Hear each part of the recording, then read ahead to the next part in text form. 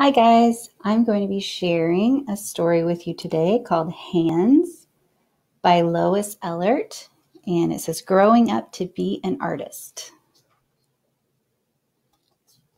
This is a pretty cool book. It has a lot of hidden surprises in it.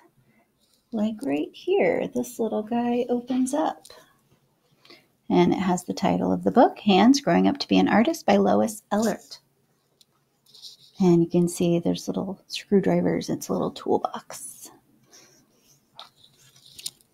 And right over here, this book is dedicated to my mother and father.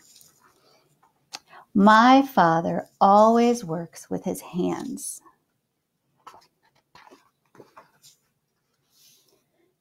He builds things in his workshop.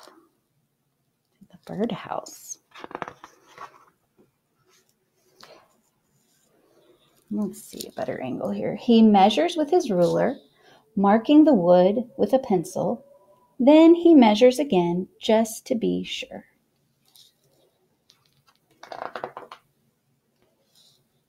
He's picky. When I help, I try to do things like he does. He's showing me how to paint, pound nails straight, and saw wood.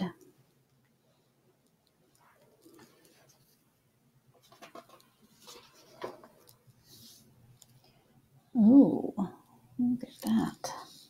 My mother makes things too. Look at how beautiful. She has lots of colorful cloth, ribbons, lace, buttons, and thread.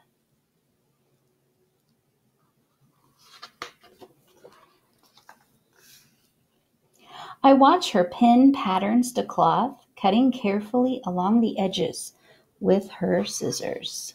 Look at all the different kinds of scissors. She has many scissors. Big, heavy ones and pointy little ones that fit my hand.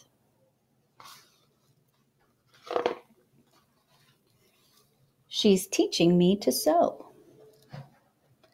Together we make cat toys.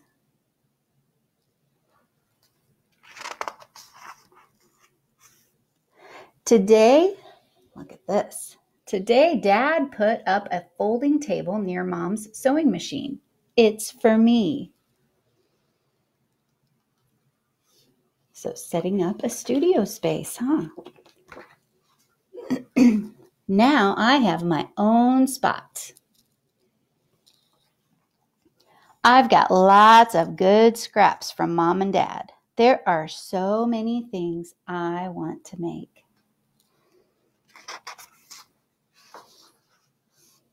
Here we go. I just finished this pot holder for our kitchen.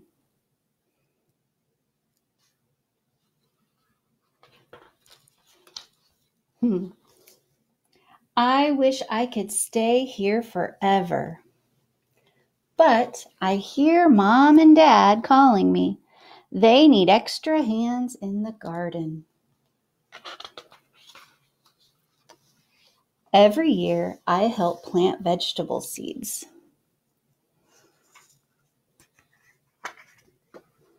There's some seed packets there.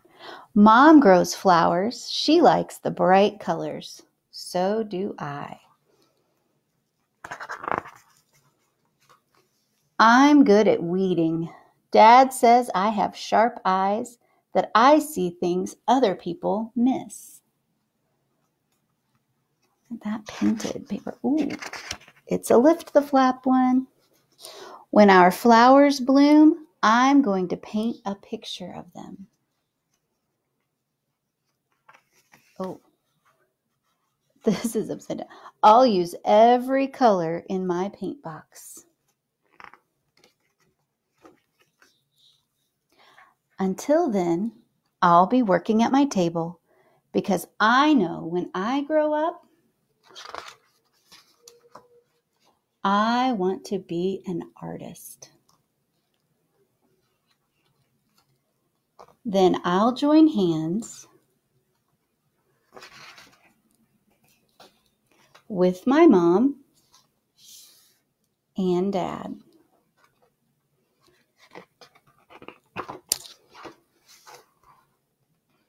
And that's the end. It's a pretty cool book.